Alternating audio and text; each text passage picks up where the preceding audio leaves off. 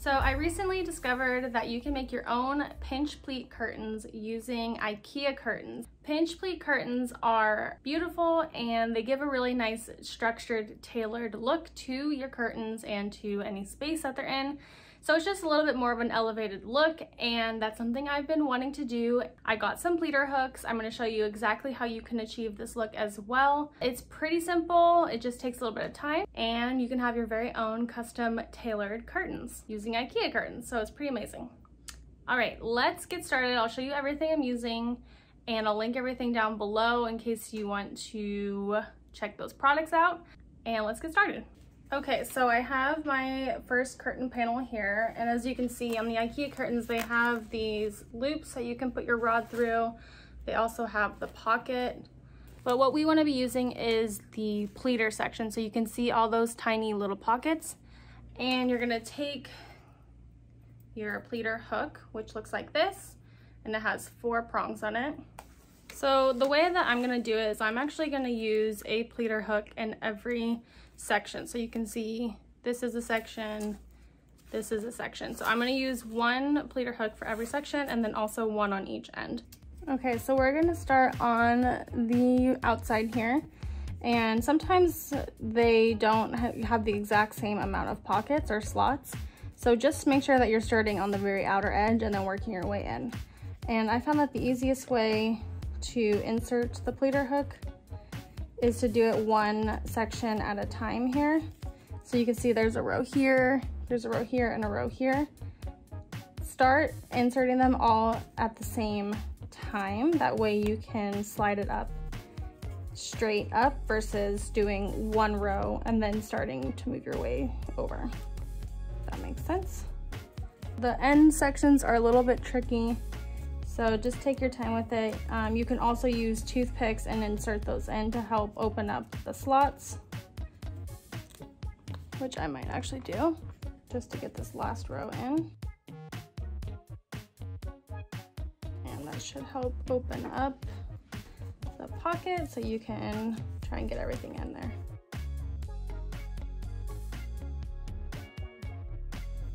Okay. Just take out the toothpicks and then push that all the way up. Okay, so now we are gonna do our first section. So the pattern we're gonna use is 4, 3, 3, 4. So we're gonna start on the right side here. We're gonna count over 4. 1, 2, 3, 4, and on the 4th one, insert the first prong. And then we're gonna count over 3.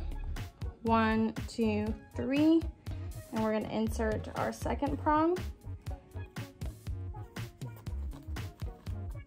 And you'll see how this kind of starts to bunch up in between. Push that towards the front, and that's gonna help make the pleat nice and even. So you just tuck that under towards the front. And now we're gonna do another 3, 1, 2, 3, and on the 3rd one, insert the 3rd. And then the last one's gonna be another 3, 1, 2, 3. And then that would be when we start at the other end, it should be all the same amount, evenly spaced. So now you just go move up to the next row. And you don't really need to count because you can just see the row beneath it. Push that up and go all the way up to the top.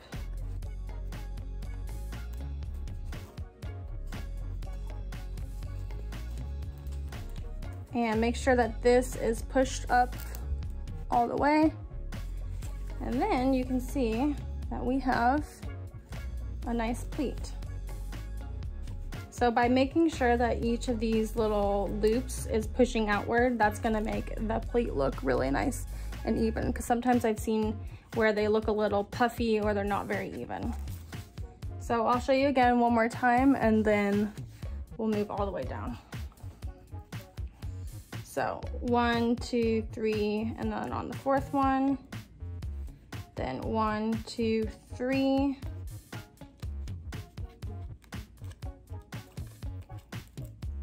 and then see again how this gets sort of pushed up.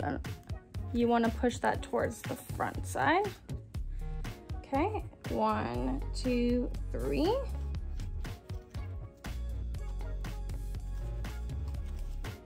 And last one is 1, 2, 3. And then we're left with 3 spaces on the end, which matches the other side. So just follow that line up.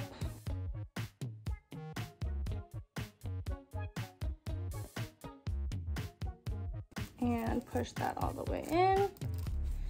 And here's our nice pleat. So I'm just gonna continue that all the way, and I will show you what it looks like, a full panel all done. I have one panel here all done. Just want to show you how it's looking. And then on the back side, they have these little hooks, and that is what we will attach the ring to, and that will slide onto the curtain rod. So once I get them all done, then I'll come back and put the rings on, and I'll show you what it looks like up on my curtain rod.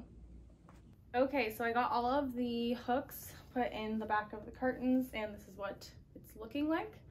And it's been a few days because I realized I didn't order enough rings for the curtains, so I got those in now, and we're ready to put them up on the rod. Okay, so this is the window that I'm putting the pinch pleat curtains on, and I have these shears on there currently, but I'm actually going to remove that entire row and then only do the light filtering curtains. These are the rings I got. I'll link them below. They're just black, and they just hook on like so, right there. Oh my god. Careful with that rock, cute spiders. We're swinging it.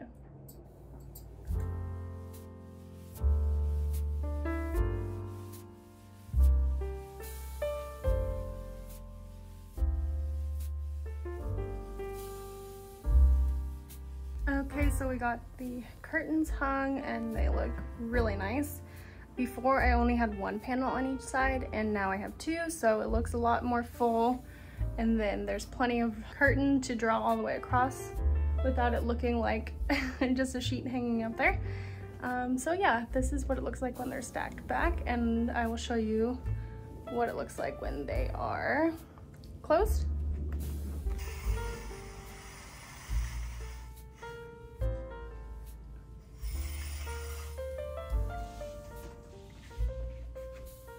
Really nice with the pleat like that. And one thing I do want to mention, right here on the outside where the bracket is, we have one hook just on the outside of the bracket. That way it covers and you don't see that underneath, or you don't see that behind. And then I think it just gives it a little cleaner edge to the curtain rod.